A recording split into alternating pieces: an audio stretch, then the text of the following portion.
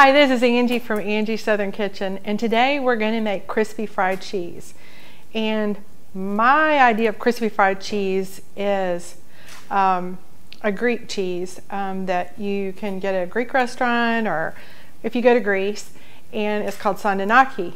And how I have been taught to make it is to take the cheese and dip it in a flour and just coat it lightly and then immerse it, knock all the flour off, in the olive oil.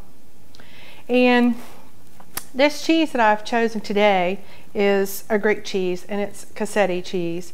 But you can use any hard, really hard, firm cheese. You could use a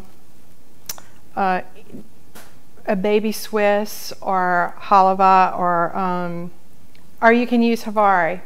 But you want to dip each piece just lightly, shake it off, and put it in your olive oil.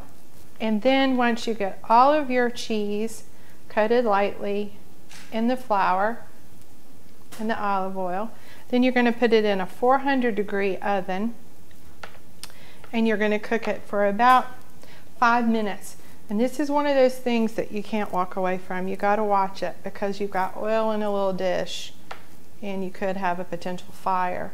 Okay, we've pulled our cheese out of the oven, and we put it on a stopwatch. So I'd say maybe about 15 minutes, a little bit longer than we thought.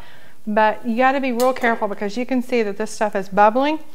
And we like to, this is what they do in the restaurants, is squeeze a little bit of lemon on it and then eat it while it's hot. You can eat it on a pita or on your Greek bread.